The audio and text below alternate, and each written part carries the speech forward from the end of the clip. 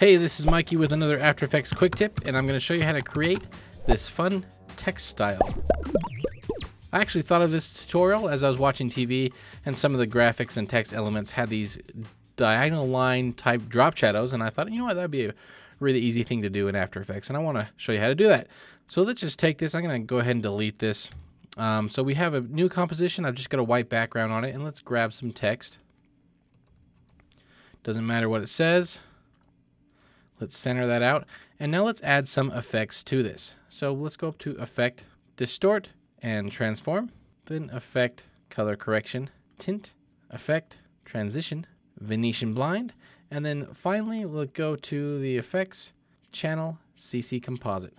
Now the first thing I want to do is down here on CC Composite is I'm going to uncheck where it says RGB only.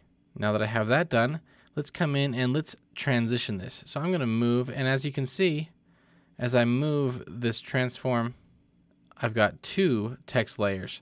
One of them is blue, one of them is gray. The gray one is the one that I've tinted, and I can actually come in here and change this to whatever color I want.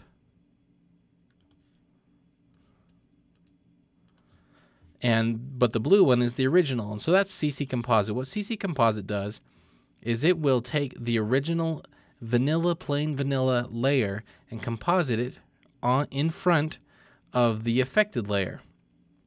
And so that's what I'm doing to be able to create this. And that's how I create this offset, is by using this transform. I'm just changing the position. Now I have to just simply come into the Venetian blinds. Let's change the direction to 45 degrees. And the transition percentage. And I've got this nice kind of look. And because I've done it all on one layer like this, using the CC Composite, I can easily come in, change typefaces. I can change what it says. And it's a nice kind of fun graphic text style. So I hope you enjoyed the tutorial.